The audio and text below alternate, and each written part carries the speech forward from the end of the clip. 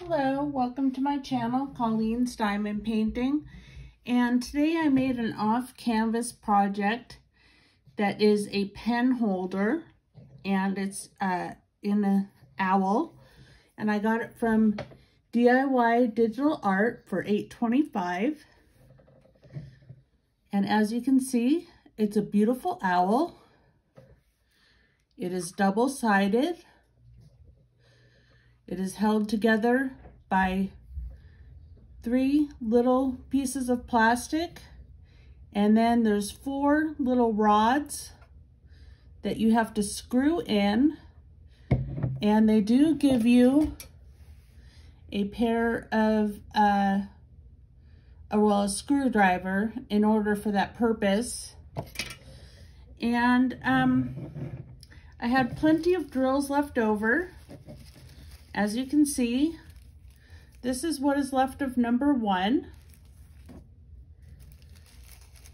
This is what is left of number 2, which is a pink color. The first one was like a reddish pink color.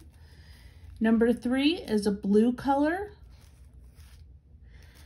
Number 4 is also like a crystal blue color, plenty of left over. Number 5 is a purple. And again, plenty of left over. Number 6 is an orange color, plenty of left over. Number 7 was a beautiful yellow color, and I really liked this color a lot. Number 8 is a beautiful red.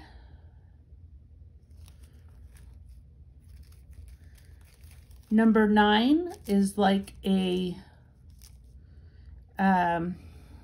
maybe like a true blue crystal.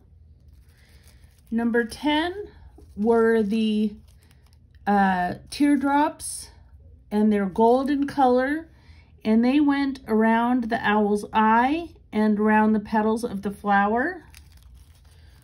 Number 11 was an iridescent purple, and those went around the big flower and his beak.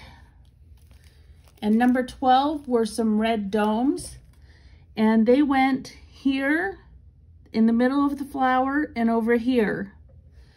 And as you can see, it won't hold all of my diamond painting pens, but it will hold quite a few of them.